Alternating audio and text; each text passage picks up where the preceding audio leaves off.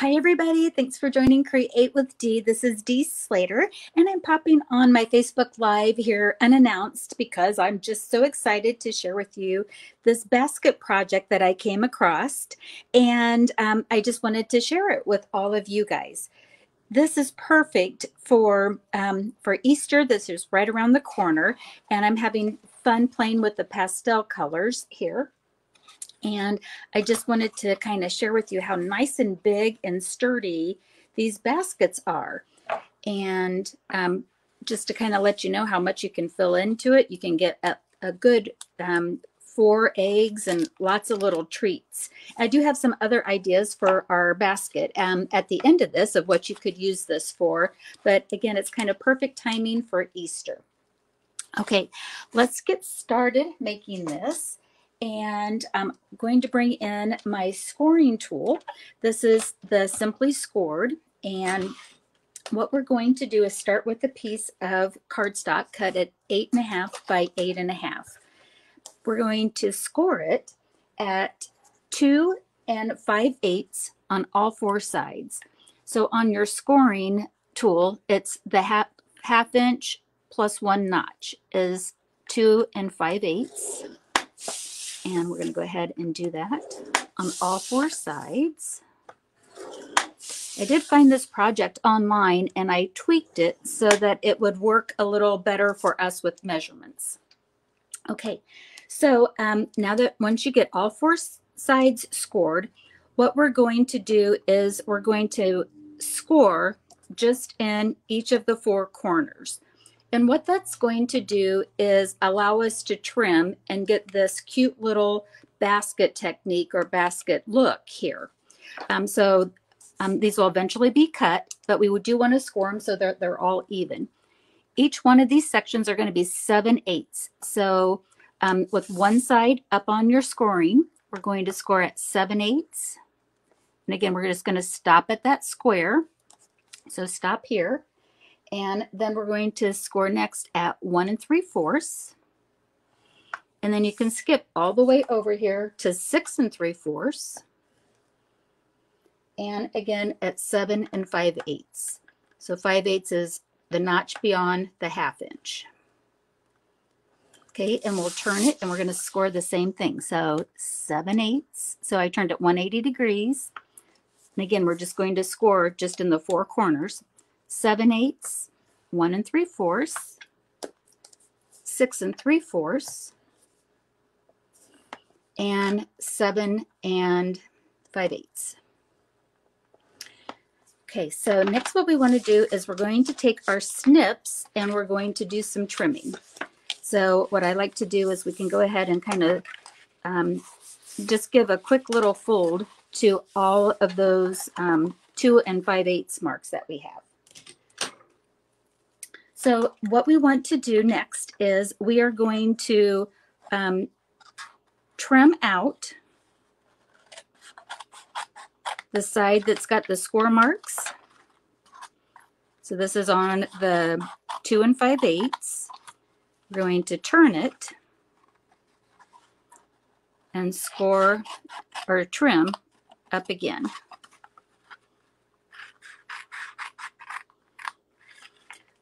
All right, so in order to get this little dippity-doo here, we've got to reduce this section here. So go ahead and turn this back up. And what I like to do is kind of fold it so all of this goes back up here. So we just have this section. We're going to score this at a 1/2 inch. So this was an 8.5. So we're going to score it at 8 inches and then stop on that flap. Then we can kind of turn it. So we want this section right here, we want this scored at a 1/2 inch because we're going to turn that down. So if I kind of put that up there, kind of tuck away that first part of it, score it at 8. That gives me my 1/2 inch. Okay, that's all the scoring we are going to do. It is a lot of scoring, but it's so worth it for this cute little basket. Whoops. Excuse me, let me move that. I hit that, trying to get that out of the road. All right, next we're going to, all of these score lines here, This is what adds our cute little basket interest on the side. And we'll just take our snips and we're going to snip all of these score marks that we made on the four corners. Flip it around. We'll take that. Hi, Marcy.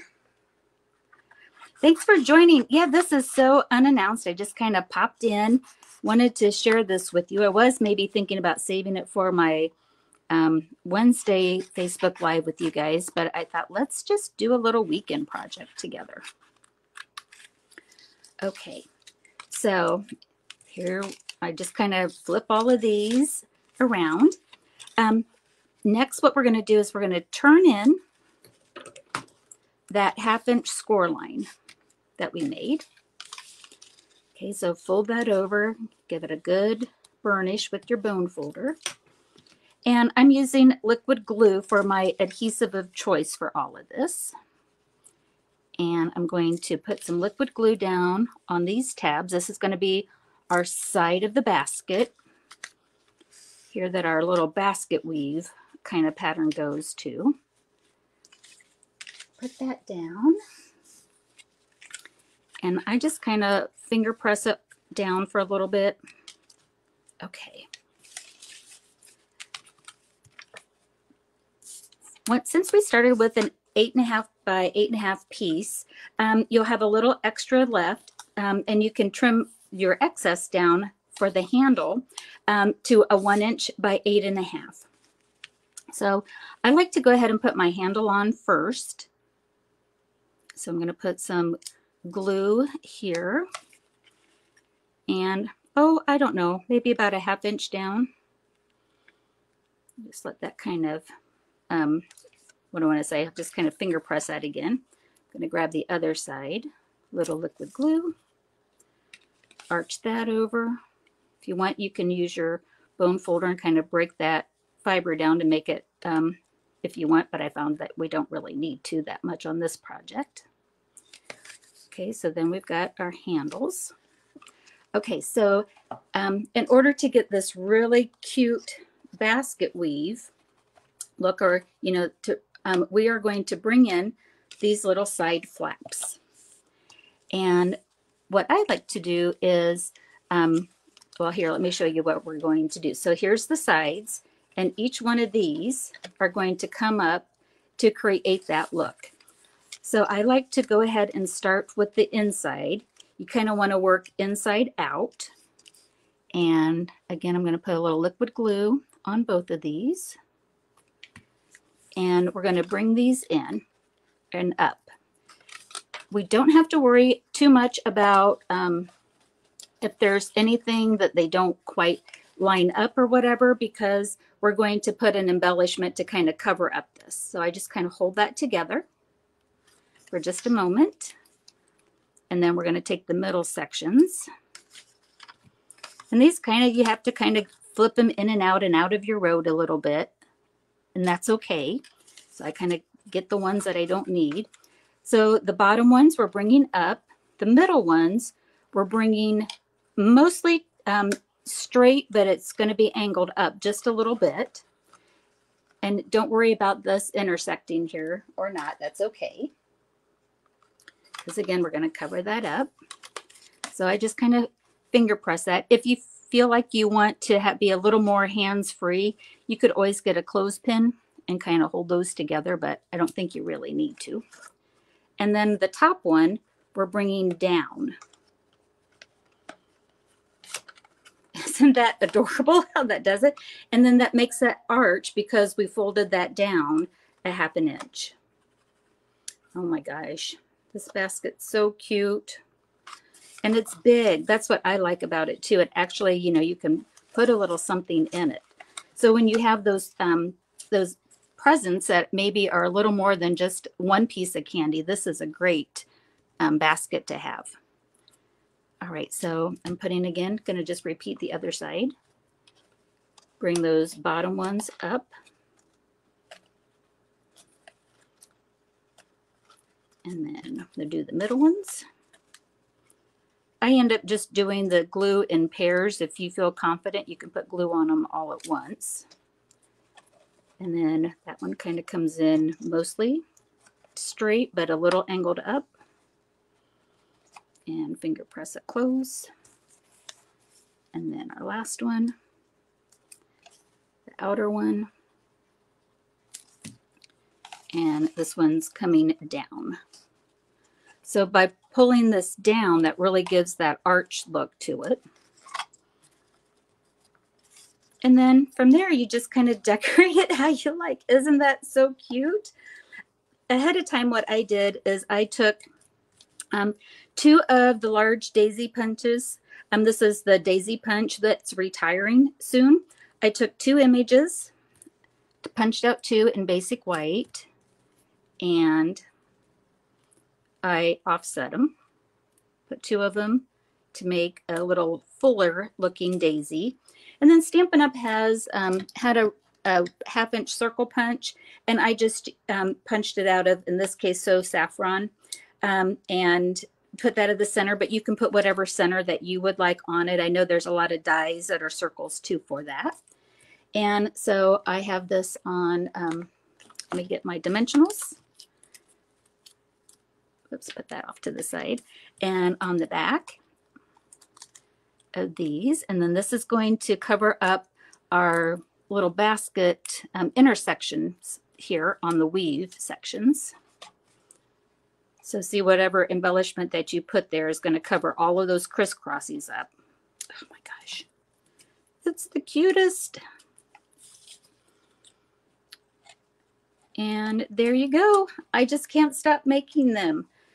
So what if you like a certain color, you know, you could do, of course, all sorts of the same one. But what I did is I kind of pulled out some of my pastel colors. And here on the descriptions, I actually just put like the subtles. So if you wanted to go all tonal, you could. If you wanted to go all subtles, all brights. These are 2 in colors, and then these would be from the subtle collections. But how cute. I just love it. And again, here's how much you can put in it. Like here's a couple of Easter eggs. Here's those Hershey's bunnies. You know, you could do that. I put on here too that there's other ideas because they're so nice and big for it. I got thinking, oh my gosh, it's beyond Easter. How cute would this be to do a little Mother's Day basket? You know, you can still use the daisy here, or you can add the tulip punch or any of your other flowers that you'd like. But maybe for your mom, you know, you can put her favorite little accessories, like maybe you want to do some tea, some other type of candy. Maybe you've bought a piece of jewelry that doesn't come in a box, just whatever that you'd want. I thought that this would also, kind of speaking of tea, like maybe you've got a neighbor that's not feeling good and you want to put together a little care package. You know, you could so do something like that. And then in the fall of the year, change up this to like a craft paper, and now you've got a little apple basket. So my goodness, just anytime you need a cute little basket, there you go. Well, hi, Linda. Thanks. I'm glad you like them.